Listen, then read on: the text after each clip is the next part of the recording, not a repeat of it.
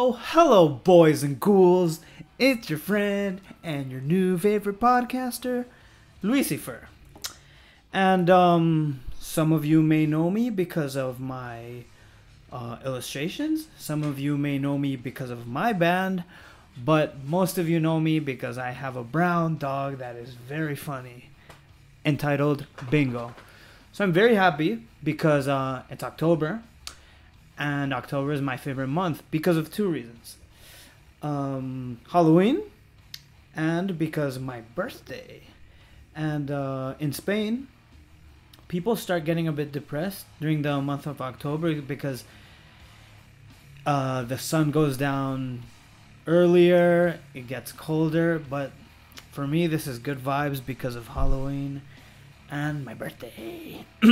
Anyways, today we talk with my friend Petri from the band Feastem.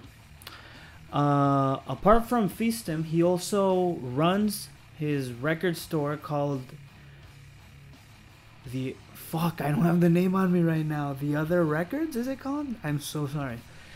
So Petri runs The Other Records with Jason from Misery Index. And it obviously specializes on everything and all things extreme. But they also sell like movies and books, and we get into that. We get into like him being a double dad. We get into him going through hard times. We get into crate digging. We're both humongous crate diggers. I think he outbids me through space and time. Which reminds me, Petri, his band and my band did a split a couple of years ago, and most of the covers I make are collages, and he wanted to buy the cover art of the record off of me, and I was supposed to send it to him, and I don't know what happened, so I need to catch up with him. And I really like this conversation. I feel like every time I have one of these conversations with one of my friends, I don't know, I feel like we build on our friendship, and those who know me know I really dig friendships. And that's it. I don't really have much else to say. I think the conversation is really fun, especially like the second half. At least that's the part I enjoyed the most. And I added this one thing. At the beginning of the conversations of all of these podcasts, I always ask my guest if they prefer sweet or salty food. I've decided that at the end of each podcast, I'm gonna ask like movie recommendations because I love movies. Please enjoy my hour and a half chat with Petri from Feastem. Petri, hello. Hello, how are you? I'm excellent. I'm so happy to see you. Yeah, me too. I haven't seen you in such a long time. When was the last time we I saw think each it other? was I think it was Obscene Extreme in 2015. No. We've seen each other after that for sure. We saw each other at a Bloodshed Festival, I think, in Oh, but that Eindhoven. was in Holland, so you can't expect me to remember every Oh, minute detail. okay. So that territory is when you're intoxicated. But you're absolutely right. We did see each other there. That was on the no, wait, that was at the end of the Kill the Client tour. That was like 2012. No, no, no, no, no. I'm pretty after that. Didn't we both play Bloodshed Festival in like 2018 or 2017? It's possible, but I have to be honest. Like I'd say the last 5 years are just this like one big blur. Like I've had two kids in the last 7 years, and I had a job in between. I've started a label and a record store and trying to do stuff with bands, and it's just fucking everything's just going so fast. Congratulations. Congratulations on all of that, especially on being a double dad, double duty. Thank you. It's the best thing that ever happened to me, and sometimes the worst thing. Really? Okay, wait. Before we get into Nah. all this dad business and stuff, Hmm. Just so you know, we've already begun. Okay. Yeah. So I'm starting off all of these interviews with the same question, and I think you're gonna like this Hmm. one. Let's talk about food. Hmm. Okay. So do you Oh yeah. prefer sweet or salty food? Sweet or salty food? I would say salty food, but I do like my sweets. I have some grapes right All here. right. Okay. Healthy. So, and what's your favorite salty dish ever? Um, that's a really hard one. I really like Asian food, so Yes. these things they always have these kind of mixes of both sweet and salty. But I'm really into woks. Like that's one of my favorite things to cook, and it's also one of my favorite things to eat. Like make like some really good tofu wok and put in some like what's that? What are those tiny, small, white, tiny seeds that you can make oil out of? Okay. The black ones, No, the white ones actually. the white seeds. I'm not familiar with Mm. these white seeds. You can use them on bread as well. Sesame seeds. That's it. There we go. Okay. Yeah, some sesame seed oil, and then soy sauce, lots of fresh vegetables, and some good noodles. Nice. So I'm I getting like hungry your. just talking I about it. know, me too, dude. Like I really like your answer because you know one of like my biggest turn-ons in the world. I would also go for Asian food just because of the Mm. humongous variety. Like if there's Oh yeah. anything that like drives me crazy, it's like paying a reasonable amount of money for a lot of options. Like I love like just like picking around. I like Mm. having that's the magic of that's why I also like sushi, like a bit of this, a bit of this, a bit of this, a bit of that.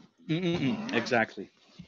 So That's good good stuff. answer. And one of my favorite things ever is that Indonesian chili sauce. Oh, Um, but it's just the name of it escapes me right now. is it I like we the mango always had flavored it. one? Huh? Sambal oelek. Sorry, No, say it's that again. sambal oelek. Okay. Oh fuck! My screen just went black. Okay. I Oh, can I see know you what though. it's about. Oh yeah, I my oh yeah, here we go. My screensaver went on. So let me Oh, just okay, put this okay. on full screen for now. There we go. Awesome. Sambal oelek. Okay. That's like Duly noted. my favorite chili sauce. Dude, have you ever tried Filipino food? I would like to say yes, but I'm not 100% sure. Because I went to this restaurant in Amsterdam with a good friend of mine, Mikey, and I'm I'm trying to figure out like was it Indonesian or Okay. was it Filipino? Like, I'm I'm sorry, man. It's Not one a of those problem. things. No, no, no. It's just Once again, we were in Holland, so exactly. But not a problem because I feel like this is a cuisine not a lot of people have tried and reasonably so because Filipino food hasn't like it's not so I don't know it hasn't expanded the way like Vietnamese or Thai or mm, Chinese or Japanese food. So I think there's a mm, future market for Filipino food. mm, Right mm, now mm. it's Yeah, like I'm sure. yeah, yeah. So Actually, I have had Filipino food. There's a Filipino restaurant in Helsinki, and I took my wife there. But that's actually quite a while ago. wow, wow, wow. So I have Okay, I okay. have tried it. Yeah, it's a Nice. very small restaurant on the top floor of this like big shopping mall. And they Okay. have this sort of like a restaurant complex there, and one Okay. of those places is a Filipino restaurant. And I remember I actually made a point of going there because it's Filipino food, and I've never Nice. tried it. So I we was went there, just and it was good. Awesome. Yeah, because since I'm getting the feeling you really like a mixture of sweet and salty, and Filipino food does this a lot. Okay, so I think Yeah, that's yeah, enough with the Asian food for now. We can get back to it yeah. later. Sure. So do you remember? Okay, before all of this, let's talk a bit COVID. Like I know you've been hit Okay. hard with COVID, especially because Feastem had just launched Graveyard Earth. Is that your third full length album? It is our fourth full length Okay, album, fourth full length album, and actually. you had just Yeah. released the album, and Yep. and COVID hit, and you guys had I think two tours you're about to go on the road. So We had we had like one sort of full or like longer European tour, and then two shorter ones booked, and they all just went down the toilet. And it's, I mean, it's really crazy. Like we released the album on Friday the 13th in mhm. March, which was a little bit, ominous to begin with. But we wanted to do it on Friday the 13th, just as a funny thing. And then, And then all of this shit happens. It was our first full length in like 7 years. And we had planned a lot of stuff, to coincide with the release. And then they just, all of our plans just went to hell. So okay. we're like, yeah, this is typical Feastem luck. I mean, if it's not a stolen van or broken down gear, it's a fucking pandemic. Okay. Okay. Um and okay, how have you guys been doing anything? Like I know everything got canceled, Ye- but like on the other hand, have you been able to advance anyway? well, we've played a few shows in Finland, but besides that, we've done nothing. We had all these grandiose plans of like, oh yeah, we're gonna write some new material and release like a COVID EP and stuff like that. But I guess we've been just kind of lazy. I mean, Patrick just he got accepted into a school. He's studying to become like an automotive engineer, and Ollie also got accepted to this uh, coding coding Oh, okay. project run by or funded by Supercell. So Okay. the company that made Angry Birds. Oh, okay. Wow. So he's trying to like expand on his knowledge of coding. And Okay. I started this, so Yeah, let's get in everybody's this. been kind of busy. In their own areas, I guess. Okay, I want to get into the other records, your shop in Helsinki with Jason, because this is very impressive. Mm-hmm. But we'll get into that a bit later. Right now, Sure. I want to ask you, if do you recall meeting each other when we met? Oh, the Or were first you? time? Yeah. Yeah, that was in Tampere. You guys came to Finland for a couple of shows, and I actually drove from Helsinki to Tampere to see you guys because I don't recall if you actually played Helsinki or I couldn't make the Helsinki show but I drove to Tampere to see you guys, and I was like, you guys rock, yeah. that was And you were Go ahead. yeah, and you guys were very like, really, you actually like drove to see us? That's cool. Yeah, man. I totally recall that show, and because I was my mind was blurry. I don't know if that was the first time we met, or it Oh. was in Madrid when you played with Kill the Client. I think that was after. Yeah, I believe it was after. I mean, I remember you guys saying that you came to the show, but I'm not sure if we actually met at the show. Okay, yeah. Okay, there we go. Because I got my timeline mixed up. Fuck yeah, and Mm. that was a long drive. That's surprising because back then Teething is not the Mm. humongous Metallica band we are now. Like back then we Oh were yeah, yeah. You guys weren't playing arenas like you're exactly doing now, yeah. yeah. Um, so that's cool. Like that gave me the impression that like you are a big record nerd. You're a big like grindcore, hardcore dude. You know, like you opened a record store. I know you're a big crate digger, etc. So that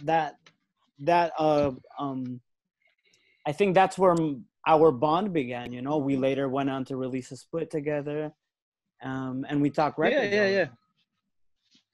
Yeah, I mean, being a nerd always helps to, find these connections with other nerds, you know. You see somebody going like, "Oh, you collect records too? Yeah, man, it's fucking that's records are cool as shit." Exactly, So, exactly. and So then you start going into these details like, "Oh, I have this different pressing. It's got the yellow label on it, and there's a misprint there." And oh, dude, wow. is that And you? Do you it's just go that? fun. Do you go that deep? Do you have like several colored vinyls of one record and stuff like that? Um, well, I have a couple. I mean, a few of those, but I do collect Neurosis records. Mm-hmm. I'm trying to collect like all the different pressings and test pressings and stuff that I can. Wow, And I also collect Autopsy records. wow. Autopsy is like my all-time favorite death metal band, and Neurosis must be like my sort of all-time favorite band. Fuck So yeah, dude. those are the two bands that I collect like obsessively, if you will. Okay. Do you go? Is it just records, But or do you also have like the CD, the cassette, and so on?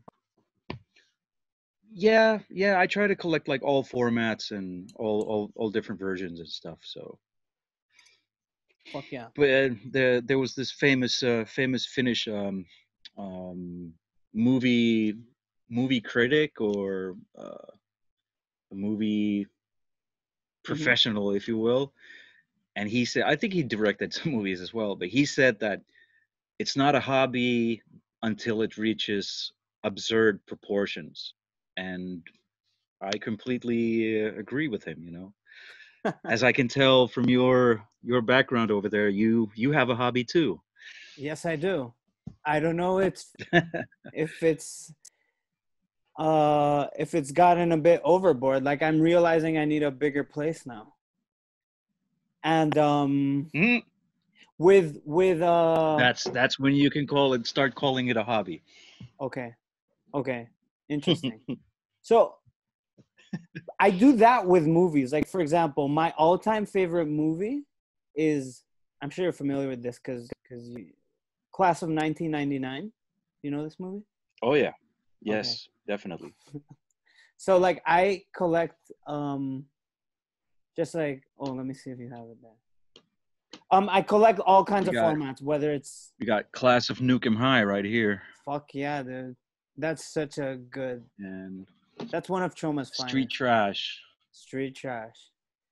I the Arrow release, very nice. Oh yeah, they're so nice. Yeah, and see now I'm getting nervous because I want to geek out on movies, but like, yeah, with movies I do that. Like I'll buy different VHSs from different countries, different beta tapes, and then the soundtrack I need it on CD, on vinyl. Like it's pretty crazy.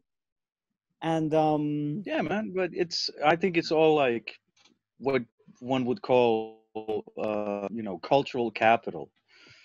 It's something that you enjoy and you get a lot of out of it, both both intellectually, emotionally, and sometimes even physically. for sure, Listen to good music, or you'll see a really good movie with some really powerful scene, and you get these goosebumps and stuff. It's a very like sort of complete thing. For sure, man. I mean, you have horror tattoos and Oh everything, yeah. you know. Oh yeah. You're Yeah, I deep in mean, the game, if you will. very much so. Um, yeah, dude. So I didn't know. Do you have any horror tattoos? Um, no, not that I recall, but I have a bunch of music tattoos though. Okay. What band tattoos do you have? Neurosis, obviously. Mm-hmm. I got I got a Misery Index tour tattoo. Actually, two Misery Index tour tattoos. Nice. I got a I got a Feastem tour tattoo. I got a a Rise and Fall tattoo. Oh, They okay. did this shirt that had this like a fuck, I don't know where to twist my foot. It has this like a screw. Okay. Nice. And this is from an old Finnish hardcore band called Chaos and Cadgers. They did a split, and since I'm a singer, it's a skeleton with a microphone and Okay. you know that kind Nice. of stuff. Nice. Well, I only Oh have yeah, two. and then I have Sorry. a Nasum tour tattoo because I did merch for them in 2012. Oh, okay. Nice, dude. Yeah, that one's nice. I see that N popping up every once in a while, which is nice. Hmm. Um, I only have two band tattoos. I have an I Hate God tattoo, and Nice, I have a Weezer tattoo. awesome. Yeah, dude. What's your favorite Weezer album? Well, the Weezer tattoo I have says "In the Garage," which is off Okay, the Blue first album. record. Yeah, I mean, Yeah, for me, that's Weezer is the first two albums. The rest yeah. are I agree. fine. Yeah. The rest are fine, but the first two are very close and dear to my heart. Are you a Weezer fan? Yeah. Okay. I like the first two records. I used to work at a record label, Mm-hmm.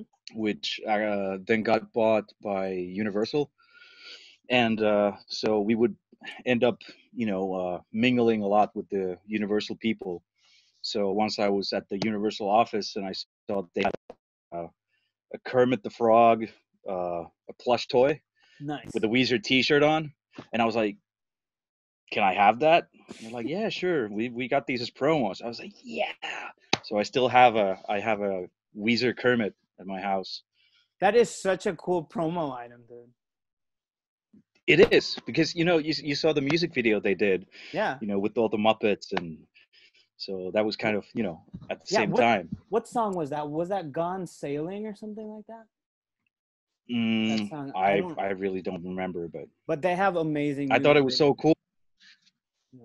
Yeah. Yeah, and I thought it was so cool because the singer, he's a Muppet fan, and you could Yeah. tell, like at the end of the video when he's kind of standing there with all the Muppets, how fucking stoked and happy he is to be Yes. there in the same music video as all the Muppets. He's just standing there, Yeah. smiling, going like, ah, Yeah. heaven. 100%, dude. So, so Petri, can you tell me how did you get into punk and hardcore? Like, what was the send off? Oh, well, we have to go back a long, long, long time because I got into music at a very, very early age. Mm-hmm. I remember being 5 years old, and I got my own room at my parents' house, and they also gave me my own stereo, which was this like old sort of a tabletop model where you would have you'd have the turntable, you have a cassette deck, and then a radio, like a tuner, and they were all like next to each other. And I got that in my own room, and then I started going through my parents. They had a very modest record collection, and most of it was pretty crap too. But I found stuff like Led Zeppelin, Uriah Heep, Deep Purple, Beatles, Michael Jackson, Cher. And one of my first sort of musical memories is that we're playing with toy cars with my dad in the room, and we're listening to the Beatles, the Blue Collection. Mm-hmm. And then a few years later, like my best friend at the time was a kid from next door who lived next door to us, and he was a few years older than me, and he would be listening to stuff like, you know, Kiss and Wasp and Motley Crue and Okay. stuff like that. So obviously, I was like, hey, yeah, I'm into this shit too. And then when I went to school, you know, I would start reading about these bands, and then reading about these bands, I would discover other bands like Iron Maiden and Venom and Mm-hmm. stuff like that. And then we had Metal Hammer magazine coming to Finland. Like it was at regular newsstands. So I would pick up Metal Hammer magazines, and then one time I would pick up this like Metal Hammer special called Thrash, and that would that kind of changed everything because it had bands like Sepultura, like Slayer and Anthrax, and um, and it also had this big special on Earache Records and Nice. all of their bands. And it was Napalm Death, Godflesh, Massacre, you know, what have you. So I was like, this sounds interesting. I'd better check this shit out. And we had like a library bus that would come to our schoolyard once a week. And because I was into reading and listening to music, I would always go to the library bus and, you know, and then one time I just went there with a list of shit, and I was like, "Can you next week when you come back? Can you hook me up with this?" I gave him a list of like, uh, you know, Napalm Death and whatnot, and they were like, "All right, sure," So it was and mostly they sure did. Earache record stuff.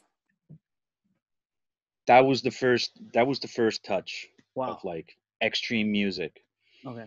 and then going into and this was like I was about 10, 11 years old, and I also borrowed a Black Sabbath record, like the first Black Sabbath album from my uncle, and I would tape it on a cassette, and I would listen to that walking to school every morning, walking back, and then when I went to like after elementary school, you know, I went to seventh grade, and all of a sudden there were these few kids from a nearby neighborhood that I'd never met before, but they were into the same kind of stuff that I was.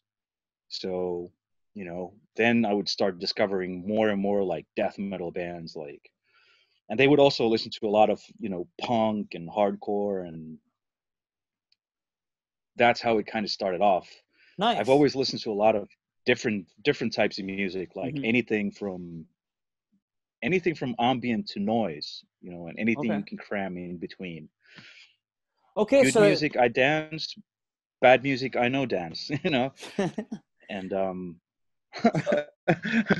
and that's how it that's how it started for me. cool. It did. So it's cool because it didn't exactly come easy for you. You know, like you had to dig for it. You did your research. Well, actually, it was relatively easy for me because I used to go to the library a lot, and we had Mm-hmm. that library bus that would come to our school. And in Finland, you have mandatory military service, or if you Mm-hmm. don't want to go to the military, you have two options. Either you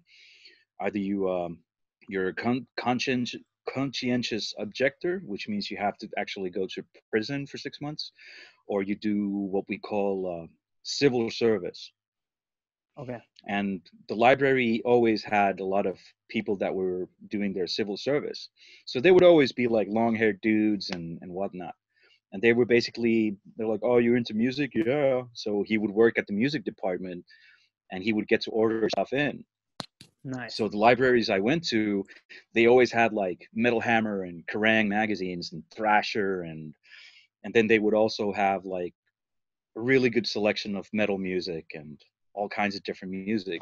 So I would just walk into the library and just like pick stuff up. I would go home with a stack, this thick, like all kinds of different shit, and just, you know, listen to those.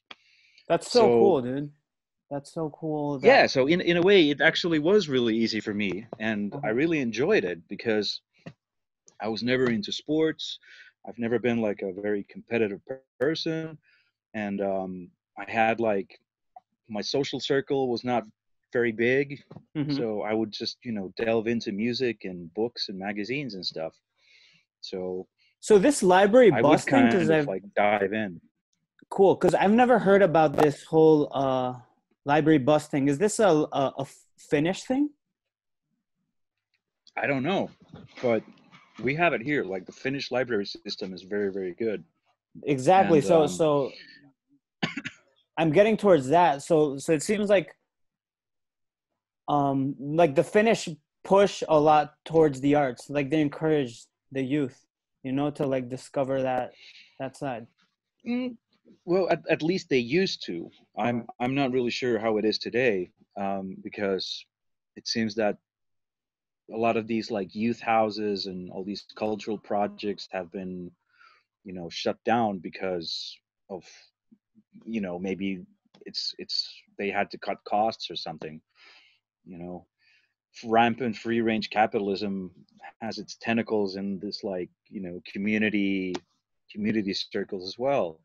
So they're basically looking at what what's Hmm. expensive and what does it give to the community. And like Okay. when I was a kid, there used to be like youth houses in almost every suburb. There'd be practice spaces and there'd be discos and there'd be gigs and whatnot, but not so much anymore. Or maybe Okay. kids just don't go to these. I don't know. Yeah. Okay, dude. Nice. Thanks for sharing. So now, please tell me about this impressive store you just opened up, entitled The Other Records in Helsinki. And because yeah, tell Um, me the whole story, because you used to run a label slash pop-up store. So yeah, tell me the whole um, story. well, we started this. Me and Jason, we started it as a distro at first, and a distro slash cassette label. And we sort of we had this idea that one day we want to make it grow and actually become like a real record store. And we were doing it for like 1 year, and we saw that okay, people are actually buying this stuff that we have. So we decided to turn it into an official company, because we didn't want to get into a situation where we've grown so big that we'd have the officials coming like, oh, you guys are selling records for hundreds of euros, and are you paying taxes and blah blah blah. Mm-hmm. And we knew that we wanted to start up an actual record store one day. That's been like a shared dream we've had ever since we were teenagers ourselves, and going into record stores and trade digging and shit. So then we started the company, and we rented out this basement space to have our little office there. And then we moved into a bigger room in that basement space. And then after a while being in that bigger room, we decided to make it into a pop-up store. So we bought these like record display boxes and stuff, and just put our stuff on display. Like we put t-shirts all over the walls and stuff. And then we said to people like, yeah, you can come here once a month or by appointment to come and browse. Mm-hmm. So that thing started growing a little bit. And then the corona hit in spring this year. And I my job is like, I work at a warehouse in the events industry. Mm-hmm. So my job basically stopped overnight. They after the first announcement of these sort of restrictions on events, I think I worked at the warehouse for 2 weeks, and then I was laid off, first for 90 days, and then I was giving another notice that's indefinite. So that gave me a lot of time to reflect on my life choices and things that make me happy. And I had a bit of a burnout last fall, and Okay. I was in quite bad shape for a while, and I was off work for a month, and then I did like a 3-day week for 2 months and started medication and everything. And combining that with the corona, I started thinking like, man, like, do I really want to be doing like a 9 to 5 job just to have a 9 to 5 job and sort of be like a normal citizen? Mm-hmm. And the more I talked with my doctor and my therapist about it, they said that I had this sort of what is called a conflict of conflict of values. Mm-hmm.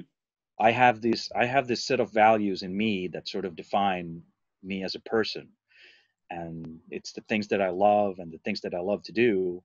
And then there are these values that I think that I should have been, realizing, Okay. like, having a steady job and et cetera, et cetera. Mm-hmm. So the more I thought about it, I was like, man, fuck this 9 to 5 shit. I have a dream of starting up a record store.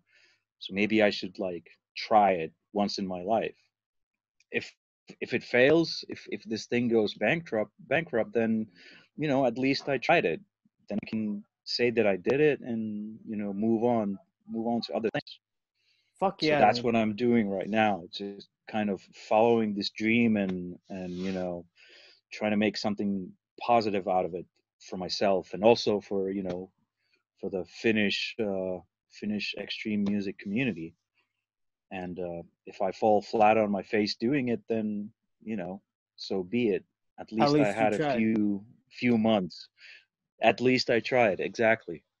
Nice. So living the dream, baby. Fuck yeah, dude. So do you now that the store's been open for some time, do you feel yourself more at peace with your values and all of that you were Oh talking yeah, about? Nice.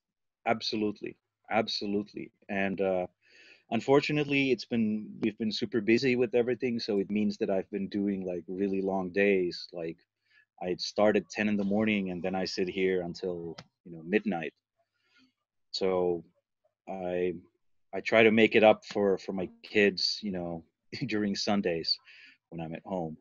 Okay. But I'm pretty sure that after we get through this initial like startup thing, then and things sort of calm down, I can go back to being a good dad as well. Of course, dude. But Yeah, of course. This is they're all really happy gonna that daddy has a store. exactly. And what seems really cool from what I can see is like not only do you sell music, you also sell movies and books. Yeah, we have some like secondhand DVDs right now, and Mhm. we have been trying to focus on literature as well. For example, we have this cool art book called Nice. Lucifero, and it's Nice. basically focused on like the idea of the devil and Satan, Lucifer in heavy metal artwork. So it has a lot of like different Okay. things inside. Is your web store up to date with It everything you should guys be. carry? We're actually Yeah, everything except like secondhand shirts because we have a lot of secondhand shirts. So we haven't had time to actually Okay. catalog them and price them out. Okay. But I think we're getting that to that as soon as possible. And we're actually launching a new website on October 8th if everything goes well.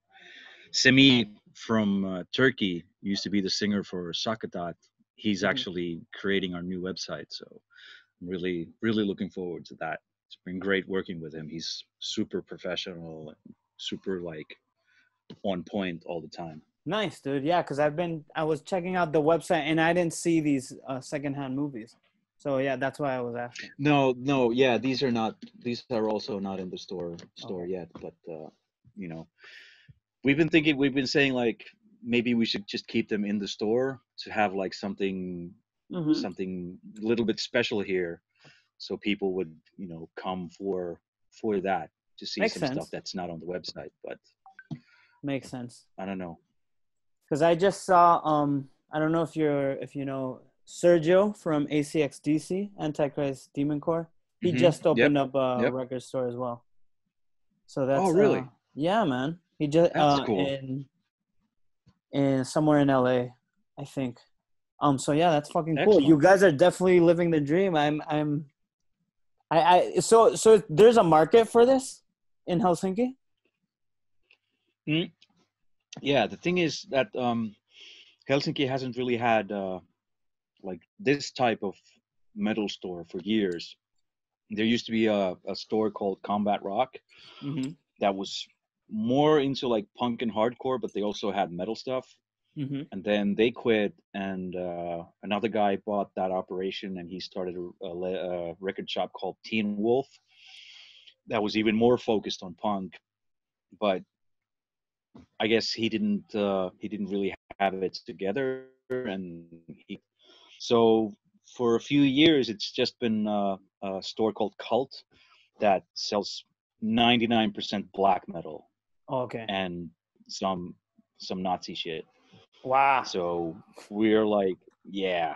So Fuck we're that. like, we're yeah, fuck that. We're trying to fill the void of everything else. So we're focused on death metal, grindcore, Yeah, exactly. doom, You're like thrash, more Napalm Death, more punk, hardcore, more Napalm Death. Yeah, exactly. definitely. Fuck yeah, dude. So And mm, actually, speaking of Napalm Death, we're putting out the new Napalm Death record out on tape. I They should saw arrive. that's fucking cool and impressive, man. Like Yeah, it's a huge thing for me personally. So I'm really exactly. stoked about that. Plus the new record is fucking killer. I think I like this record It more is. than a couple of their for the last couple of records. You know? This is a really cool Exactly. record. I feel really bad for kind of missing out on pretty much like almost 20 years of Napalm Death. Because I used to be when I was a kid, I was a huge fan of the first three records, Mm-hmm. and then I liked Fear, Emptiness, Despair, and then when Diatribes came out, I was kind of like, I don't know. Mm-hmm. Words from the Exit Wound, even more so, and I kind of, almost like gave up on them. Mm-hmm. I remember listening to Enemy of the Music Business for a while. They're like, yeah, this is all right. And then maybe um, Time Waits for No Slave. And then with Apex Meat, I was kind of like, this is actually okay. And then when this new record, we got the files for it. I put it on my phone, and I was listening to it on my headphones, like at the gym and commuting on the bus, and I was like holy Okay. fuck. But has this sort of you know uh, a thread that runs through it. So it's really really good record. So then I started going back on their catalog all the way from the new record. I listened to them backwards all the way until Diatribes, and I was like, man, it's like I discovered a new band that I really really like. I So yeah, now I'm in the process of trying to find everything on vinyl again. right. I totally get what you're saying because like you come from you come from the old school Napalm Death. You were big into those three records. So so Oh yeah. when sorry, the connection is kind of shit. Um I totally get that happens in like uh, um sorry, like there's this internal debate in teething where David, the bassist, is all for Hmm. like every era of Metallica when Antonio, the guitarist, just likes early Metallica. But that's because he lived the early Metallica. David was late to the game, so he likes everything. So I like all Napalm Death because I was later to the game, more like Fear Emptiness era, you know. So I totally get where Yeah, you're coming. well, but now I found that I like even Words from the Exit Wound. There you go. I thought it was a great record. I was like, man, these guys were like way ahead of their time when this came out. Mm-hmm. I was still kind of hung up on that whole like harmony corruption thing, and I Right. wanted them to continue like harmony corruption, Utopia banished. And the more I was listening to the back catalog, I was like, man, there's like this fucking clear thread that started all the way in on harmony corruption, Utopia banished, and then continued on diatribes and fear, emptiness, despair, and words from the exit wound. And now these last like 3 records that they've done are just putting together like all these parts of those records. Nice. It's like an amalgamation of their entire career in these records, and it sounds so good, man. Fuck yeah. So back to you guys, back to the other records releasing this on cassette. Like, how how do you guys go about that? I guess it's through Century Media. Yeah, basically we started by releasing the first Misery Index record on tape because it was never done before, and then we bought licenses for Grave Solace, um, Moon Sorrow's latest album, and Dark Tranquillity's Sky Dancer, because we wanted to have this like sort of a wide spectrum of things that we release. So we wanted part of it to be like stuff that we really like, old good old stuff like Dark Tranquillity and Grave, Mm-hmm. and then also like newer stuff that we like in smaller bands and whatnot. So we already had this connection with Century Media, and then earlier this year we were like thinking, okay, we got all this stuff that we've released in between, like cool demos and smaller bands, and maybe we should hit up Century Media again and see what they have available for licensing. So they sent us the list, and we were browsing the list, and then we were like, Napalm Death, Throes of Joy, is this the new record? Fucking yeah, release date October 2020, available. We're like, really? Nobody's fucking licensed this yet? Should we do it? We're like, duh, of course. So send like, hey, is this really available for licensing? I'm like, yeah, sure. So basically how it goes, you pay a licensing fee, and they give you a 3-year license for it, you know. And we were like, cool, worldwide exclusive, awesome, Fuck we'll yeah, do it. dude. And how many copies are you guys pressing of this tape? Um, well, the thing is that the licensing fee is a set amount of money, and it's kind of like the less you print of it, the more expensive it becomes, like per tape. Okay. So the maximum is 500. So we'll see how it goes. Right now we're doing 250 like in the beginning, and we'll see how those shift, and if they sell really well, then we might print another 250, Nice. but And that's still kind of up in the air. okay, and do you guys have a say in like anything? Like if you want to like have a different, not obviously not a different cover, but if you want to put like a sticker on it, or you want to put it in a, like a nice little pouch, can you do that? Or it's set in stone, the design. um, I guess some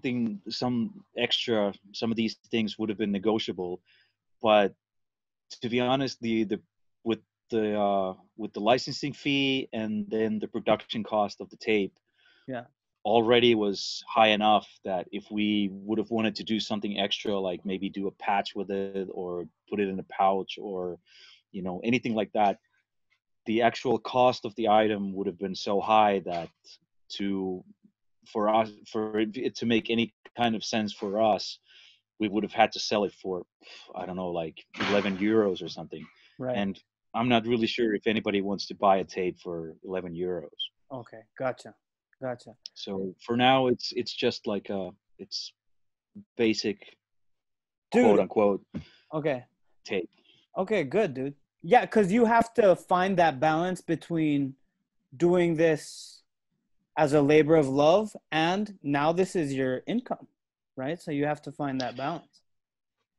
Yeah, and unfortunately, there's actually zero income in this for us right Okay. now. Okay. Like we are personally not making any money out of this, But I mean the and store in everything. general. You know? Well, I mean, it's good. It should. We want it to be our income eventually, one of Mhm. these days. Okay. But right now, we have to trust on our savings and stuff like that. Gotcha. Gotcha.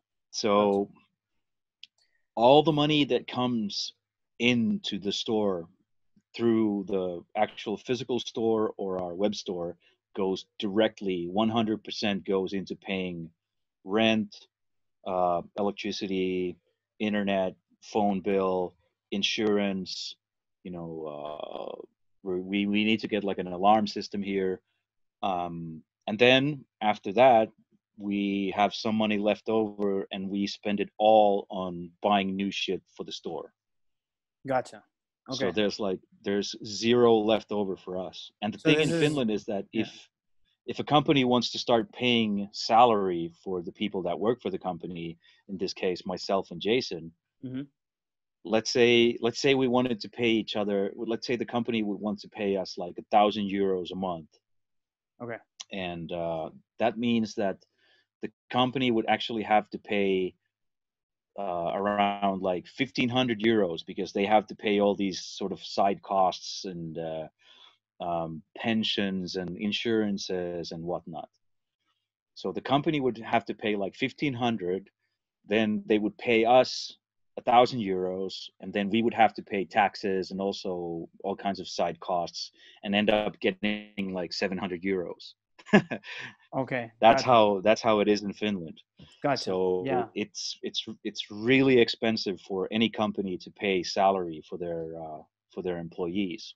So that's really not an option for us, Okay. anyways. Gotcha. So we'll see how it works out in the future. And Okay.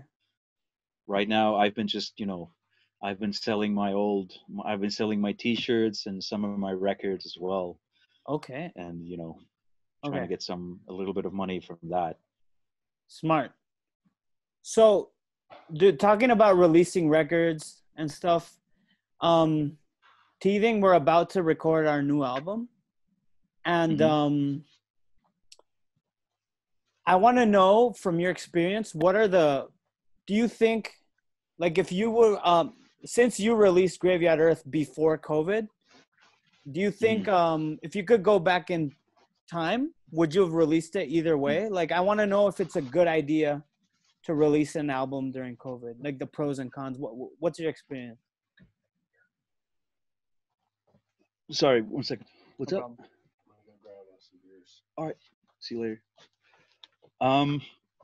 Well, the thing is like Graveyard Earth played like almost 6 months because we just couldn't get our shit together. So I feel really bad for not, getting to do all that shit on time, because then we would have been able to tour, earlier in 2020. But as for releasing stuff right now, I mean, why not? Mm-hmm. I think people are still, enjoying buying records, and people are still, listening to music. And so the only problem is that it's going to be very hard to, promote it with shows. Like you have to have more of an, I guess, like an online presence you know, to Right. get the word out there that there's actually a record out, and this is how it sounds. And I know that a lot of bands are playing these streaming shows, and I think that's a great idea. Maybe that could be like the future thing of shows. If this COVID thing keeps on going for years and years, then I think everybody has to or they have to start doing streaming shows. I mean, Okay. we did one, and I thought it was kind of fun. Oh, I wasn't It aware took a you lot guys of did one. pressure out of like trying. Yeah, we did, and it took a lot of pressure out of like trying to figure out what to say between songs because we didn't say anything. We just had like noise in between.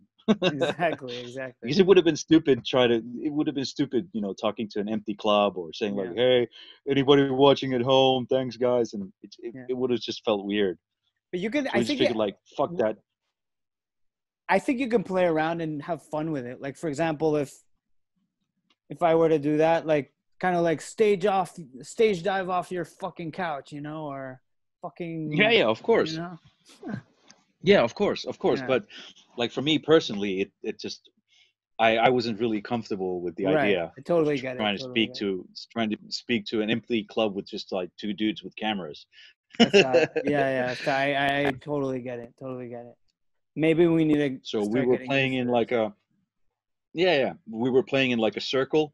We were facing each other, Mm-hmm. so we were kind of playing to each other, and we didn't really speak. I didn't speak anything between songs. I just did noise, and we're actually still waiting to get the material for that because we wanted to put it out on YouTube or maybe like release the audio as like a live record, but still waiting. Still waiting. Wake up, Yeah, man. whoever's sleeping on that. It's been yeah, man. It's been a few months. Okay. Um, dude, are you are you friends with the Ravage Ritual guys? Yeah, Okay, yes, I what's am. because yeah, our first tour in Helsinki and Sweden was with them, and we bonded really close. But I kind of lost touch. Do you know what's up with them? Like if they're if I have no clue. Like I'm okay, like when you say friends, it's not like we are friends. Like okay, we gotcha. know each other, and you know, but I have no clue. I think I recall them, going into studio a while Yeah, back. okay, So I guess they're releasing something. yeah, man. Um, the Okay. guitar player has gotten really big. Like he's been fucking working out a lot. Oh He's yeah, yeah, he's I saw huge him, these man. Like days. fuck yeah, dude. He's like fucking buff and like he uploads all these videos like lifting weights. That's pretty fucking cool. Yeah, dude. Yeah. Um what about Famine Year? Is that your other band? Is Famine Year still around? I think not, right? No, we quit in 2018. Okay. So what happened was that both myself, our bass player, and our drummer, we all got kids in 2013, Mm-hmm. the same Okay. year. And then, like, when you have kids, your sort of priorities change, and the way you spend your time changes, and also, I guess our drummer was not really into like he didn't want to like do tours or whatever. Mm-hmm. He was more comfortable with playing shows in Finland and Laying doing low, like yeah. weekend shows and whatnot. Yeah, laying low. Mm-hmm. And it just went that way. Like there was a long time that we didn't really do anything. We just did a few shows per year, and we had all these like songs written, and we actually recorded like the basic tracks for them. But then everything just kind of we just couldn't get it moving. So then one day he just went like, "All right, it's been 10 years. This is it. It's about time we quit." And everybody else in the band was like, uh, "Okay, I guess Yeah. so." Okay, so it's kind of an So organic then we process, did so a to few speak. like, yeah, it was an organic process, and then we just did a few farewell shows, and our last show was in Tallinn, and we were completely shit faced, and I remember we started the last song of the set of our last set ever, and you know our drummer counts to four, and everybody starts at a different hit. And Right. I was like, fuck. Damn So I grabbed the bass player and the guitar players, the necks of their guitars, and I was like, stop, stop, stop. This is not how it ends. We have to start the song over again. Fucking come on. Last song of the last show of the fucking, Get your shit let's do together, it guys. Come again. on, yeah, dude. We got our shit together for that one last song, Good. and then we continued getting shit faced, and after that night, myself and the bass player, we were like, dude, we're like super hungover, and we're like, oh man, this is not what 40-year-olds should be doing. Like, should we try to like not drink for a year or so? Like, yeah, let's try that. And he's still not drinking anything, and I still have a few beers every now and then. But I think after between the summer of 2018 and 2019 to today, I've been drunk like maybe 3 or 4 times, and I Okay. haven't been like super drunk. I've only had like one, hangover or two hangovers, and Okay. you know, I've Good. I've taken sort of a new approach to beer. I try to like enjoy it a little bit Right. more instead of just like pounding it. Because Okay. when I became a dad, I really couldn't. I had a really hard time trying to find time to go out and have beers with my friends. So I got to do that like 5 times a year, and every time I did that, it was like full on, all in, fucking blackout drunk, Mm-hmm. completely wasted.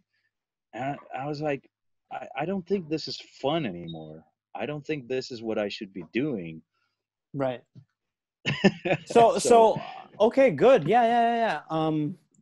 So what was that moment that where it hit you where you're like, I shouldn't be doing this? Like, did you was there a fuck up or something, or it was just like, nah, I'm over this?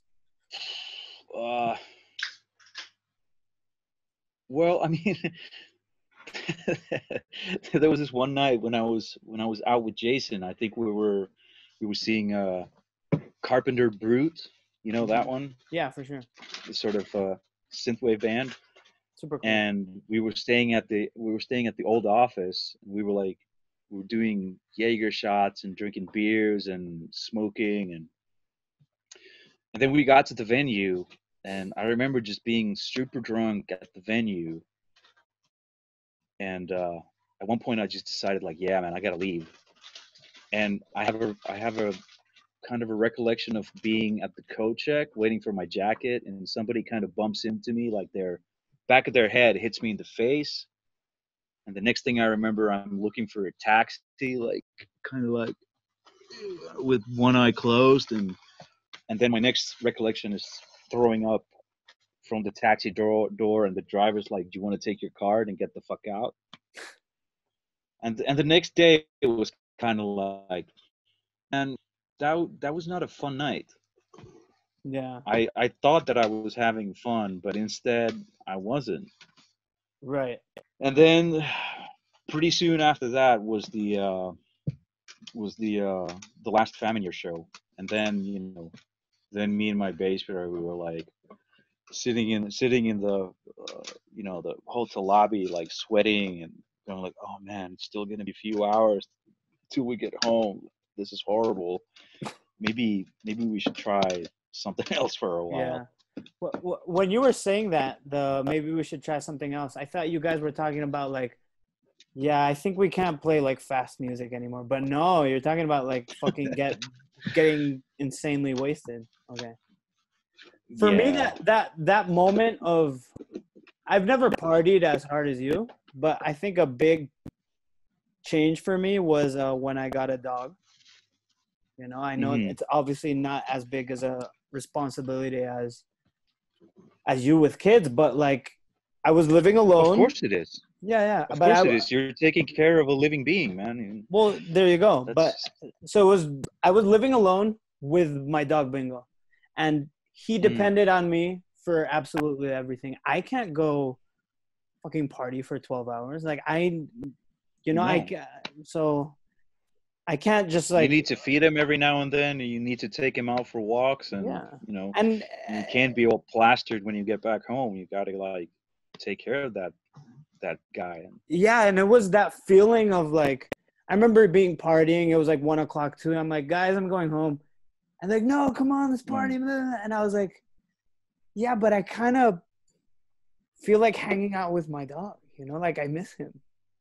So yeah, there you go. That's so I I mean, recommend. Yeah, it's it's it's always an important sort of a moment in a person's life when you have to start caring about someone else than yourself, and it hmm it definitely changes your priorities, and it changes the way you feel about yourself, and it changes the way you might start feeling about other people and other living beings in general, for sure. because it's really crazy, like you know having a dog for the first time, and it's like having a dog or two dogs now has taught me so much about this sort of like uh, you know unconditional love that they Yeah, have towards you, and the sort of and this sort of like the way they depend on you, and the way like also taught me a lot about myself, like how I behave when I get angry. And it's like sometimes when I get angry with the dog and I do like I scream and go like no, hmm you can see from the dog, like he puts his tail between his legs and he looks at you and goes like, please don't kill me. And yeah, you're like, and I go like, holy fuck, like I've I must be really scary, yeah, when I do yeah. that. And I like And the what you same thing said. with Sorry. kids, you can't just shout at them, because they're going to be scared, and I don't want to be this like scary big thing for them. I want to be somebody that they can depend on and they can trust, and that will give them security and love. For sure, dude. That's uh that's a good way of handling life responsibilities. Kids, whether it's kids, dogs. I wasn't aware you had two dogs.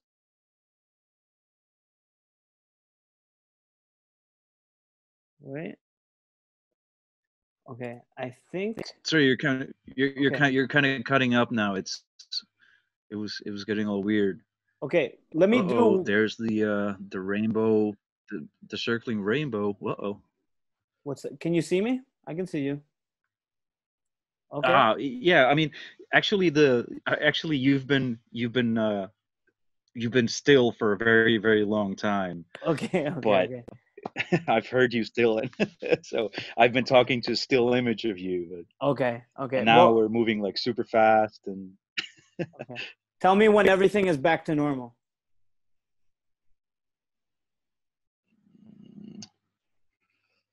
who Okay. knows when everything is back to Okay. normal. Okay. Let All me right, do one now thing. it's getting back. Yeah, Okay. It's getting back. we're All right. here. Cool. We're Yeah, here. yeah, all good. Um. Okay, so I'm guessing you didn't hear what I said. What I was saying was, No. no, you have a very positive and good outlook. I think you're probably a great dad. How's dad life? Uh, well, it's like I said before, it's the best of times and the worst of times. It Okay, is it is literally the best thing that's ever happened to me, but it's also been like super. Sometimes it's been super hard and super stressful because, for example, my younger daughter, for the first I'd say for the first 2.5 years of her life, she slept maybe I'm gonna say positive. I'm gonna stay positive and say that she slept 20 full nights within Wow. 2.5 years. Otherwise, she Wow. would wake up every single night at least once, usually 3 to 5 times. Wow. So, and Was this, sometimes like, yeah, sorry, did she have like night terrors or anything like that, or just had trouble sleeping? Any no, condition? no, no. It was not night terrors. I mean, sometimes we thought it was because she sounded hysterical, but that was only like a couple of times. Hmm. And we actually did go and see a doctor about it. And basically, what the doctor told us was that some kids sleep and some kids don't. I mean, she's still even to this day, she still like rolls around a lot in her sleep, and she talks in her sleep, and sometimes she can, shout Hmm. something.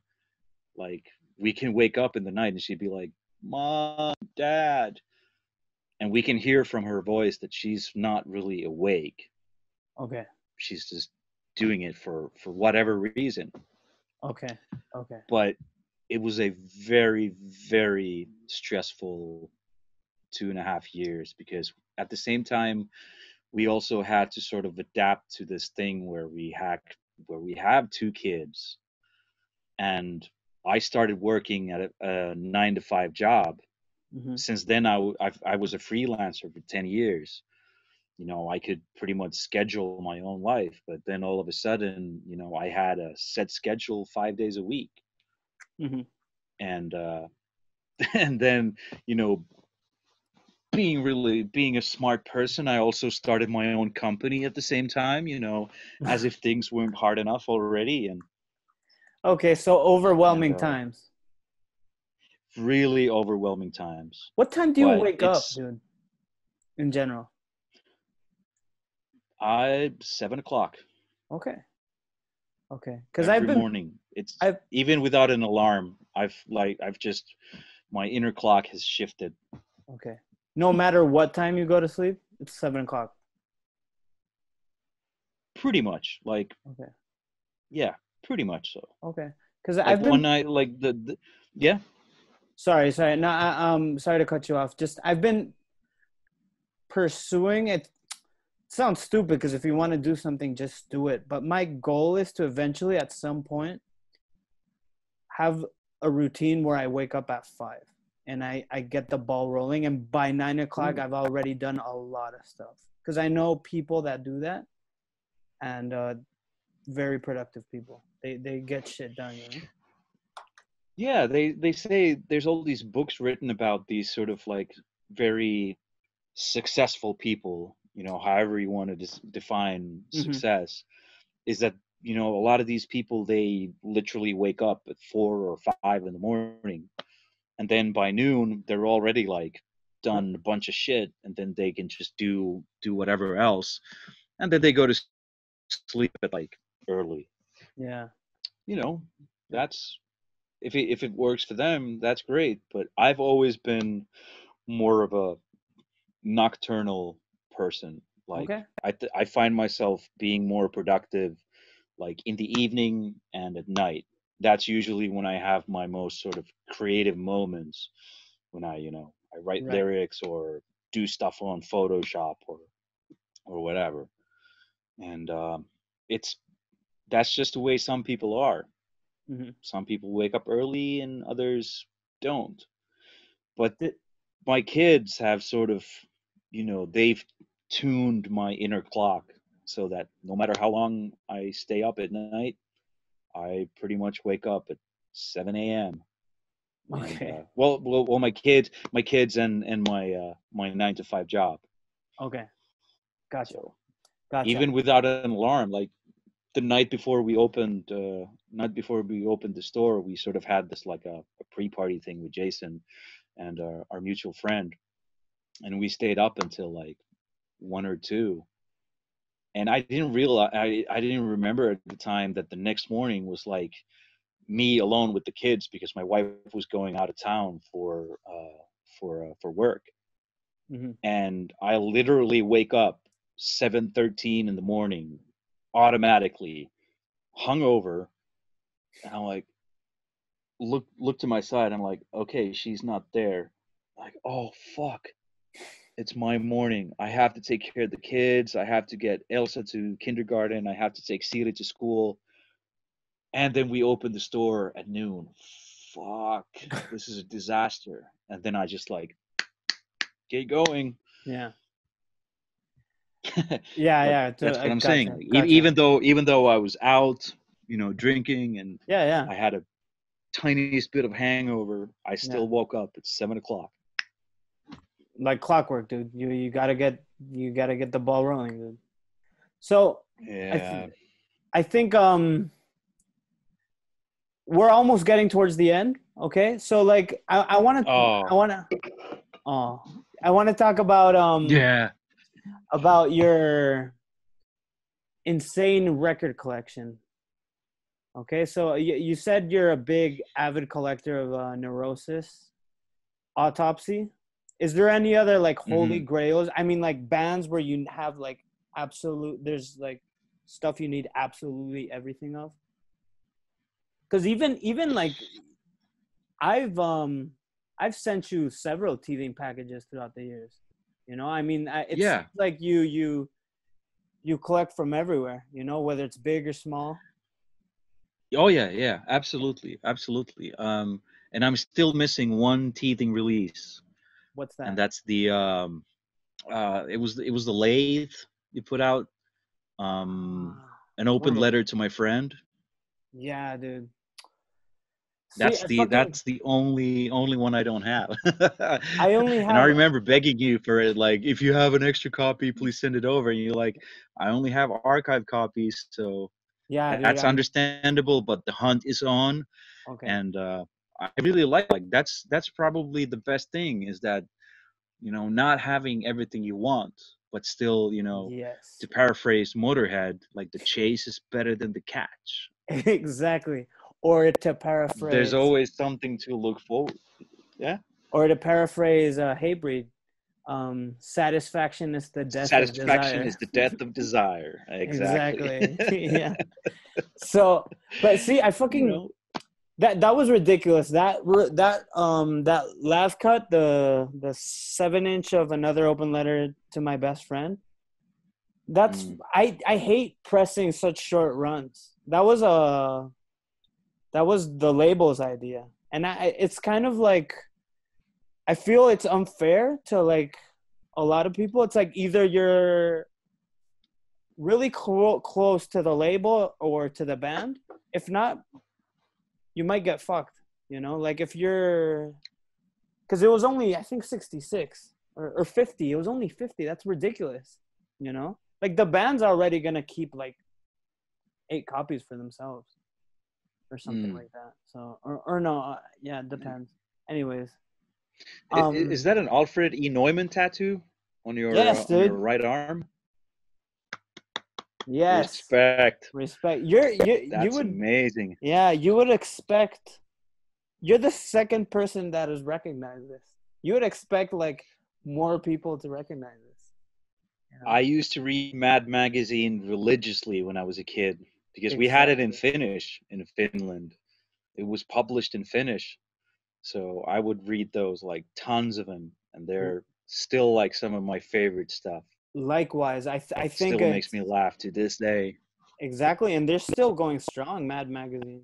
So to the Really? listeners, yeah, to the listeners who aren't watching this, because this is mostly going to be audio interview.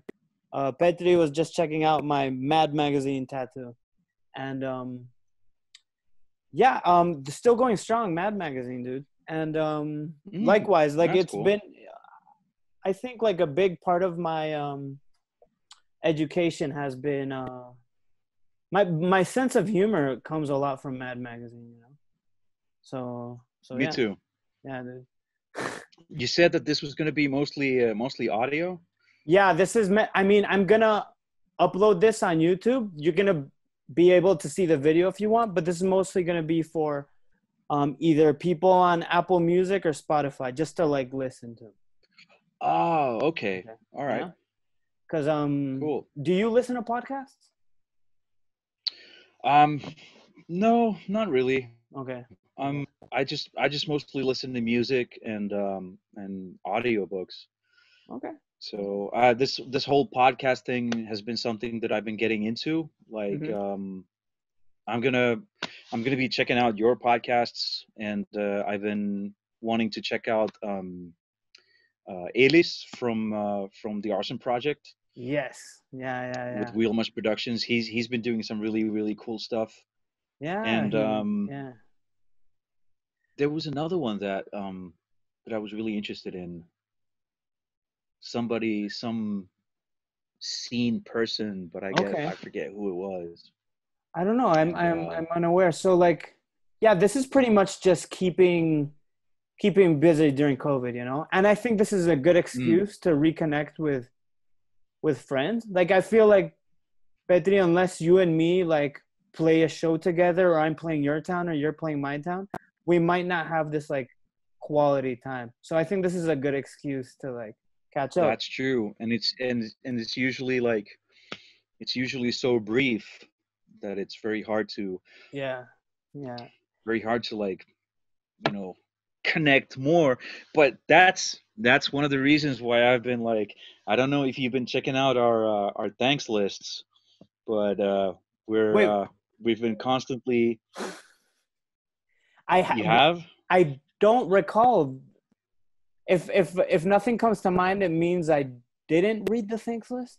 Why? Because on your elaborate. What am I missing here? um Basically, ever since the split, Okay. uh we've been always trying to hint that we really want to tour with you guys. Oh, So you'll always find a little message in there. oh shit! I'm gonna go back to Graveyard Earth, dude, for sure. I think, yeah, we've always been. We have to do it. We have well, of course we want to do it. Like it's just Yeah, I think because we're you guys were the first band. I think you guys were the first band that hit us up saying like, "Hey, let it would be cool to do a split with you guys." And we're like, "Yeah, it actually would be a super cool thing." And we've had a few since. mhm, We got one from Department of Correction and a couple of others, but like the time has never been right to mhm, do them, or we didn't have the money to put it out, or whatever. right. So we we feel this very strong kinship to you guys, and we Yeah, really for sure. appreciate you guys asking Of course, and getting to do it. the whole story about that split was like you remember Daniel Maganto that played in Teething for a bit? Of course, Yeah, yeah, we stayed at his place on the Kill the Clan tour. there you go. So he I remember talking to him and I was like, "Oh, Teething, we want to put out a split, but I don't know who to put it out with." I was thinking about maybe talking to Petri to do Famine Year, and Mm, he was like, "Famine Year, you should do it with Feastem." And my reaction was mm. like, "Oh, Feastem, they're gonna tell us to fuck off. They're too big for us, you know." He's like, "What do you?" He's like, "No, no, no, dude, just talk to them. I'm sure they'll be down." So that's how it all came All up. right, And I need to stop you there. You call Feastem big? at Where is the this coming from? because what was this? I don't know when we first talked about this was like 2014 maybe. I don't know. Yeah, because it came out in 2015. Right. So at the time, like we were still like a new fresh band, but you guys had put out a lot of releases on like cool labels. You guys toured you guys had done a lot more than we did. That's at least how we saw it. It's interesting to see it how like different points of view, but that's how and I remember Yeah, like Alvaro's for me, it reaction just was seems like, like, yeah, sorry. well, for me, it's like I've always had this sort of maybe it's a Finnish thing, Hmm. but I've always kind of felt that if we're not universally loved and invited to play, every festival and every show and do every tour with every band, then I always get this feeling like, ah, fuck, nobody gives a shit about us. Yeah. we're a fucking, and we really are. I think we're a small time, you know, just like some grindcore band. Yeah, well, So I I mean, don't. I still think that we're more like we're more like I don't know. I think sometimes I think that people don't really think of us like a what you would call maybe a true grind band. Maybe we're oh, more like a false grind band. As well, stupid as it sounds, you know. we are both Feastem and Teething. I think we're just the evolution of grindcore. It's not 1988 anymore, you know? Like I mean, we're just a fresh take on grindcore, I think. I That's think we're just like I think we're just fast, loud bands. exactly. I only try to use these. I only try to use these sort of like genres or whatever you want to call them. I only try to use them when I try to describe a band to someone. Right. Like I would say, you know, they're a nice mix of hardcore and grind and death metal, for example, Right. because that will give the person like it will give the person sort of like a framework to put the band in and to process it themselves, and they're going to be like, oh, so it probably sounds like this.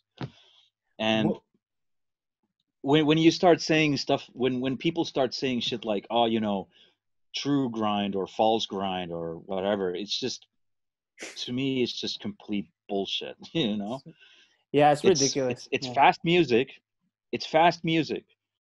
There's fast and loud music, and it's either you like it or you don't like it. Mm-hmm. Good music, I dance. No good music, I no dance. Yeah, to me, it's that simple. Like exactly. I don't give a fuck For sure. otherwise. For sure. And part of my conversation with Ellis from Arson Project and Birdflesh was this whole thing, true, false, grindcore. Yeah, yeah, I saw In that. yeah, yeah, yeah. And you know, a thing about Feastem, I don't know if you guys realize this, but you guys are intimidating because of how fast you are. So I think that's also Oh why we yeah. were like, whoa, we can't do a split with Feastem. They're really fast, you know? It's kind of like I can't ask that girl out. She's too pretty, you know? Like, Well, that, you know, that's our thing. You know, yeah. we don't. I guess we don't know how to do anything else. It's sort of like I'm not a really good. I'm not really good at bowling. You know, when I bowl, it's usually like I try to throw it as hard as I can and just do it Right. directly straight ahead and aim for the sweet spot to try to knock everything down. And I think that's kind of the same way with Feastem. You know, we're not very refined or anything. We're just like full on Oh, straightforward okay, interesting. You said I sorry, I didn't understand. You mean bowling. Like when we bowling. Yeah, yeah, okay, bowling. I thought okay. Dude, that's such an interesting like comparison slash metaphor for what grindcore is. Like just aim for the middle Yeah, and go really and throw the ball the big round yeah. heavy ball, throw it It's really like hard. power. Yeah, it's like So power good. bowling. That's so good. You know, my friend Chus Maestro, he compares grindcore. He's a grindcore nerd like us. He compares grindcore to Chihuahua. Like we are Chihuahuas. Like people see us on the street and we're just like small and like and it's like, oh, at Yeah, first super like. yeah. At first, like people are like, oh, scary. And then you're like, ah, oh, that's just stupid small dog, whatever, you know. Yeah, yeah. You give him a treat. You give him a treat. Yeah. Feed him a little bit, and he's gonna jump on your lap and give you a big kiss, and you know. Exactly. Dude, so talking about Feastem, I would like do you have any like wow Feastem moments? Like for example, like when you played with like maybe someone from this band you really love wore a Feastem shirt while playing a show. You know, one of those wow moments, like, oh my God, I never thought this would have happened. There's so many because we're so fast and amazing. no, because we don't really, or I personally, I don't really expect too much from these things. Like I have this sort of like a Homer Simpson approach to it. Like when you set your expectations as low as possible, it's really difficult to become disappointed, you know? Exactly. Okay. So got you. anytime something like that happens, like let's say okay, one of those, always like playing at Obscene Extreme, it's a wow moment, you know. There's people there and they're into it and there's a pit going on and people seem to enjoy it. That's always like, fuck, wow, I thought nobody would show up and here they are. Yeah. But also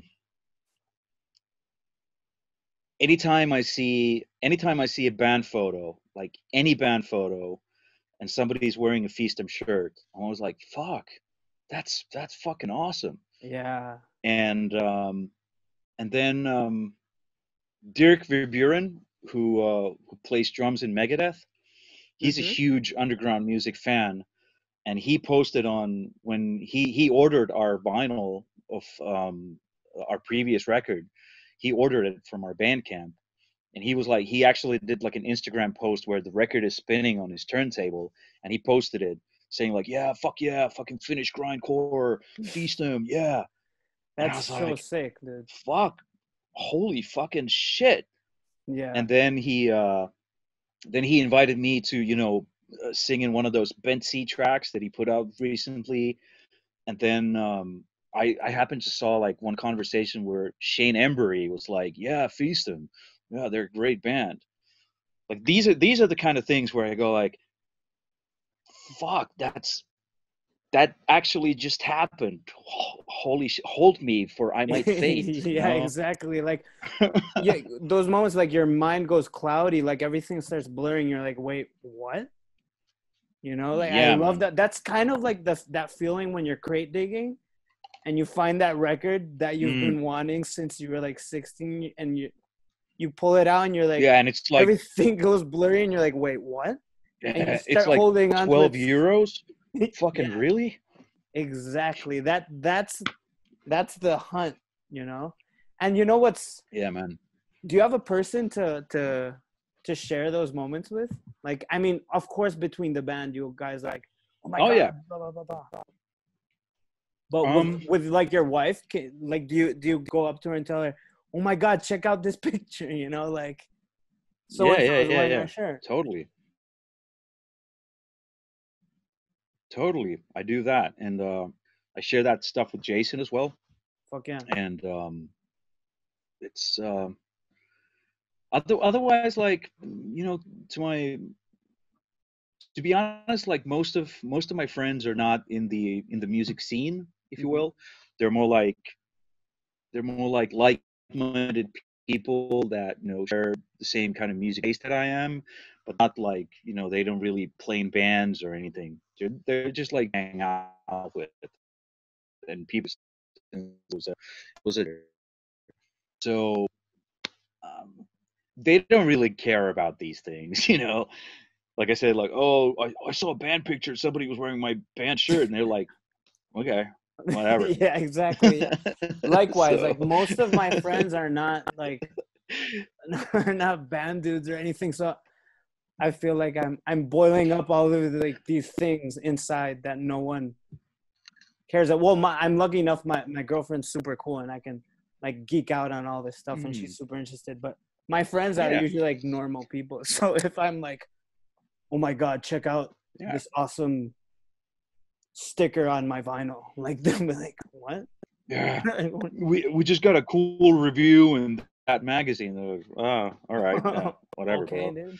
Exactly. But that's the thing, you know. We're friends. We're friends because we connect with other things. Like we have history together, and we also happen to like the same music. But other than that, Yeah, humor they is super important. we're not friends because we play in bands. We both play in bands, or we're like scene friends, but we're friends because there's something else there, and that is like super important. Yeah, for sure. That I think sharing a similar sense of humor is super important, and Oh especially yeah, like I like absolutely. when you hang out with the same friends for a long time, you develop your own sense of humor. I think we're cutting off. Absolutely. And the same thing goes.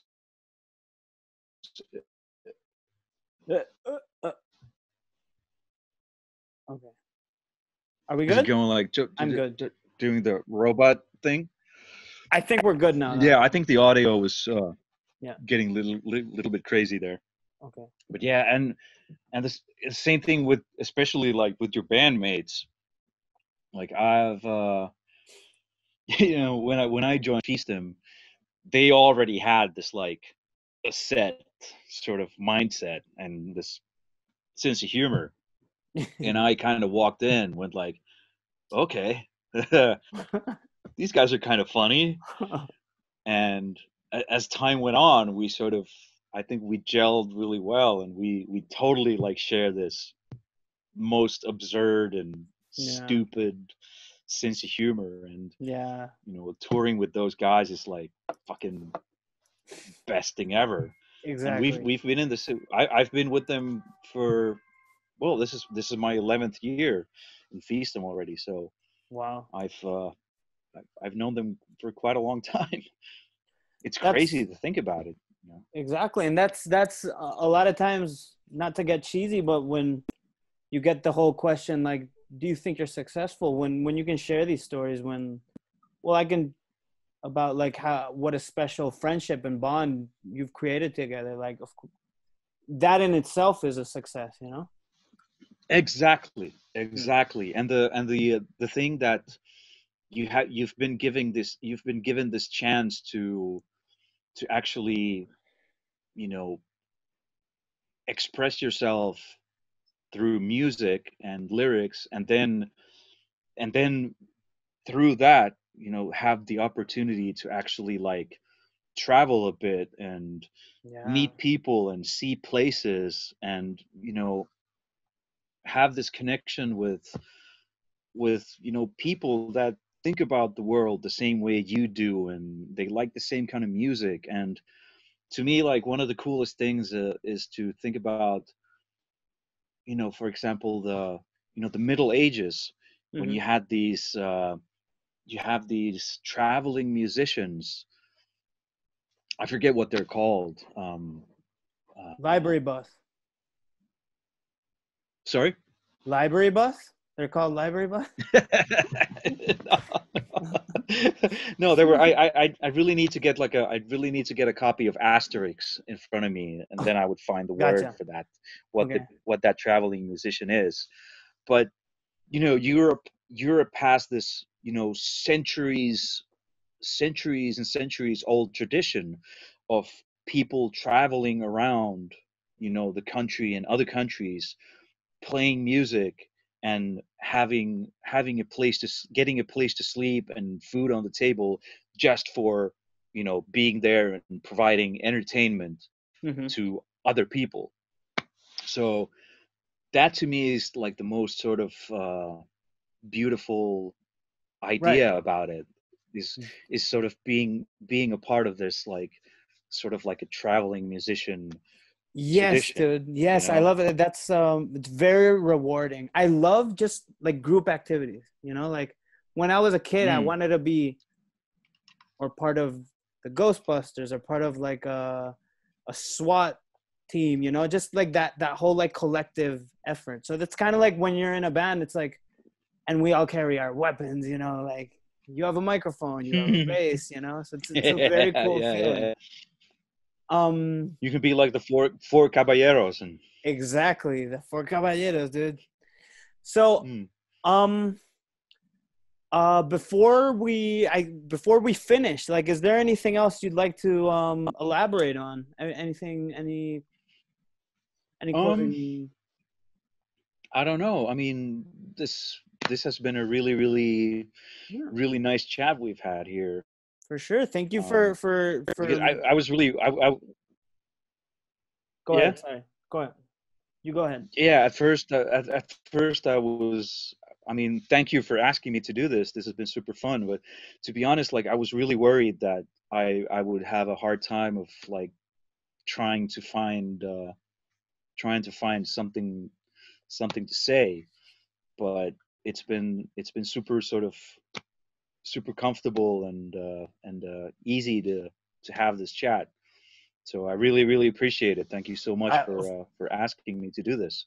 of course, that's the whole idea. It's just two friends shooting the shit, talking, whether it's Mm. records or your new store or being a dad. So for sure, thank Yeah, you yeah, so yeah. much for you made it really easy. It's not that easy Thanks. scheduling time with people. So fuck yeah, dude. Well, yeah, it has been a bit of a challenge. I mean, we had to reschedule this once already, so Yeah. But I'm because the whole idea to this, I wanna release 3 episodes at once. I don't wanna just I also wanna see if I'm able to pull this off. So I'm just seeing hmm how everything's flowing. So mm. yeah, it's going well. So for sure I'll make sure I send this over. As soon as Excellent. it's posted. Okay, I really Petri, hope to get to I really hope to get to do the Torre Lodones crate diggers with you one day. dude, dude, that would be your this. These videos were made for people like you. But Yeah, man, I love it. I've yeah. So whoever's listening to this and is not aware, I have this like YouTube channel called Torrelones Crate Diggers mm, where touring bands just the next morning before they head off to the next city, they look through the record collection or the movie collection and just talk about they pick out a special record or a special movie for them and talk about it for a bit. So I'll make sure whenever you're here, Betty, you do both the record and the movie because I know you're a bit okay. Before we leave, any movie recommendation? um I watched a really really good movie the other night called Arkansas. It's Okay, um it's I think Chris Hemsworth plays the leading role, and okay, it's about these sort of drug dealers in the south of America. I thought that was really cool. Um, what nice. else? What else have I been watching lately? Arkansas. Um, oh, you have to see if you haven't seen it yet. You have to see fucking the movie that Danny Glover did. Um, Danny oh, Glover. I even forget the title. It's they're in this call center. Sorry to bother you. That's what it's Oh, called. fuck! I'm trying to write this It's down. about yeah. Sorry, go ahead. It's It's about about. a yeah. Sorry to bother you in Arkansas, and sorry to bother you is about a call center for Mm-hmm. some nameless corporation, and the workers at the call center, um, they they do like a revolt or a mutiny, and I don't want to spoil anything else, but it is a really really cool movie. I really really thoroughly enjoyed it. Nice, and it's Danny Glover. I haven't seen him in a lot of stuff Yeah, lately, so that's gonna be nice to see him again, dude. yeah. Then I Um, watched Once Upon a Time in Hollywood. okay. That was that was a really cool one. Mm-hmm. I really like Quentin Tarantino films. Likewise. Um, I think don't you, I talk about this with friends. I think he's like whether you like him more or less, he's the director of our generation. Like everyone is aware when his movie's out. Everyone you've I think I've seen yeah, most of his he's movies in definitely the one of cinema. those. Yeah, I think him and what's the guy's name who did the new one, Tenet? I haven't seen it yet, but Oh, I don't know. huh? Who's that? Christopher Nolan. Christopher Nolan. Okay. Okay. Yeah, he did Inception and Okay. I think like one of the Dark Knight movies, and Okay. That's true. That's he's true. also like one of those directors that everybody knows when the new Christopher Nolan movie is out, Right. Right. and Um. he's great with this. Oh, and a Spanish film that I watched on Netflix, The Ooh. Platform. Ah. Okay. Yes, I've seen this one. The Platform. Okay. Yes. Yeah, Yes. Yes. I thought it was great. I thought it was okay. I thought it was okay, but Hmm. to each his own or her own. But yeah, I totally get why someone would really dig that movie. I thought it was okay. Mm. Um, Yeah. I did like Once Upon a Time in Hollywood a lot. I really like Tarantino. Um, I'm not that What have much you in. watched lately? Um, Like something Dude, you could really recommend? yeah. First thing that comes to mind is last year a German movie called The Golden Glove. Oh, I just watched it recently. It was fucking awesome. Dude, that's like the most Really good. so raw, so disgusting, so like you want to shower after Everything is watching that movie. ugly in that movie. Exactly. Everything is ugly. The And people, the yeah, places, the events, everything is just ugly. Have you seen any pictures of the leading actor without his yes. makeup? Yes, Like, amazing. what Amazing. the fuck? Yes. And actually cuz as you can see I'm a big like movie collector. Many times I buy Mm. these movies just cuz I want to watch the extra features. So I bought Mm-hmm. Golden Glove on Blu-ray hoping there was like a bunch of like a lengthy making of, and I pop it in and it's a fucking Mm-hmm. 2-minute making of. So that sucked out because I really wanted to. I thought the whole movie was like beautifully shot. The acting was amazing. The makeup's amazing. Mm-hmm. True. Overall, like that's my cup of tea when it comes to like cinema. It's like Henry Yeah. Portrait of a Serial Killer kind of film, you know, Oh yeah. like The character studies. classic. Yeah, whether it doesn't necessarily Mm-hmm. have to be a serial killer. Whether it's like Mm. I want a character study where like you see how the character it's a character driven movie, nothing's really going on, but him or her is going crazier and crazier. So a classic example of Mm-hmm. this is Taxi Driver or even the Joker movie, Oh yeah. you know? Oh yeah. Oh yeah. Definitely. Yeah, yeah. So that's my Those were both like yeah. Joker was really good. Like I thought it was almost like it would be very easy to say that it was sort of like a commentary on the time that we live in right now, For sure. like a And political movie, if you will. for sure. I thought it was a overall great movie. Like Mm, um yeah, I mean that what can we say that hasn't already been said about that movie, but and has like this is true. total twists that you're like, I can't believe they just put that in like a mainstream Hollywood movie. Like, wow, Oh yeah, you know? So and also one final recommendation. One of for my sure. all-time favorite films is Slither. Ah, fuck yeah, dude. That's Have so you cool. seen it? Yeah, of course. Fucking Slither. This is James Gunn, right? Yeah, that was like Yeah. his one of his first like feature films before he became this like big time director. Yeah, I It is that's so a fucking funny, man. but Slither is loosely based on Night of the Creeps, don't you think? Yeah, kind of. I mean, the Yeah. creatures are very Yeah. similar, Yeah. but the thing with that is that the first time I was working, I was doing merch, was for Misery Index in 2007, Mm-hmm. and I actually bought that DVD on that tour. Just like just like, oh, this looks fun. Well, I'll check it out. And we would watch that movie like a dozen times on that tour. We would Nice. memorize like lines from it and just fucking laugh our asses off. For And sure. it's still like still one of those things that I never ever get tired of. It's just full of these fucking great one-liners and gory stuff and Yeah, just it's funny shit going on. it has that nice balance because James Gunn comes from a trauma background. It has that Mm. nice balance of like trauma, but you can definitely see he's like, he thinks bigger picture. Like, Oh, yeah, that's why he's definitely. doing the movies he does right now, which is like, Yeah, it's not all like armpit farts. exactly. It's like an actual film that has, you know, just Yes, the right amount of comedy in it exactly. Similar to to like make it what, like lighthearted.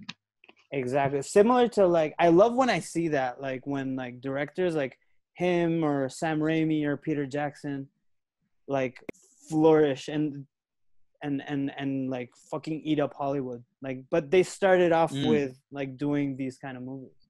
That's fucking, I love seeing exactly. that. Even if I'm not Exactly. into, I'm not really into what James Gunn does, but I feel like proud, like one of us is successful, you know, like Yeah. yeah, Another trauma fan, you know, gets to do exactly, Guardians of the Galaxy. exactly. Okay, Petri. So, dude, it was wonderful catching up. Thank you so much for doing this. Yeah, man. Um, I um, could have, I easily could have done another 2 hours. This has I been really, know, really, I really know, fun. me too, dude. It's been 2 hours. So I think it's a good time. Um, Yeah. once again, thank you so much, and let's speak soon. All right, whether it's like movies or music, like always. I would hope so, man. And I really hope to get to see you like in person as soon Yes, as possible. Torrelones is great Whenever digger. you're yeah, and maybe we should do you know, Helsinki diggers as well if you ever Please, make it here. please, for sure. The other That would day, be so much fun. bingo. Shh. The other day, my girlfriend was asking me, "What's my perfect like crate digger? What? Sorry, what's my perfect like um um birthday gift?" Hola, bingo. Yeah, exactly. What's my perfect birthday gift? I was like, I, I wasn't asking her to do this at all, but I'm like, the perfect gift is for someone to give me like a bunch of money, whether it's like 50 euros or 200 euros, I don't care, and like drop me off Mm. at a record store where I can create dig and then later get some like delicious like vegan food or something. You know, that's for me is like the perfect birthday. Yeah, yeah. Yeah, man. Yeah. Totally. So They're where like I was getting to is like I definitely wanna. I feel very proud of you for opening this store. You know, so I definitely would like to thank maybe once all of this shit's over, able to go visit. I certainly hope Okay? so. It So will be this, so much yes, fun.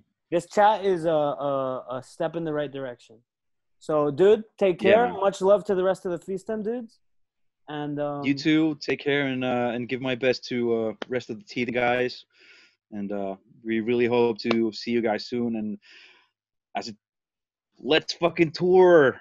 We want to yes, do that tour with we'll you. we'll make it happen. Let's make it a point when all of this COVID shit's over, because we haven't Yeah, done Europe in a while. Let's try to do it together. All right, that would or be the wherever the best thing fuck. Let's ever. go anywhere. You know, doesn't have to be Europe. Yeah, we can have fights at record stores like I saw that first. Yeah, exactly. Dude, take care. Push Much each love. other in front of the crates. Yeah, you too. Take care, man.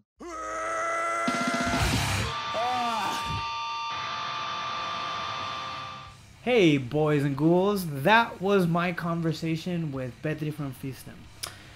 And after doing a lot, well, what a great guy! What a great guy that was. Please go. No, I don't have any sponsors. Anyways, I'm still new to this. I'm still fresh to this. That was my second podcast ever. Yeah, and today I have my third podcast with Luke from Fubar and Doomstar Bookings and Bloodshed Festival and a bunch of other things. So that's going to be in exactly 15 minutes, and I'm looking forward to that. So hails Petri, and if you're ever in Helsinki, go visit his fucking record store, pick up a record, and drink a beer in his name. So thank you once again, and I will see you next week with Luke from Fubar.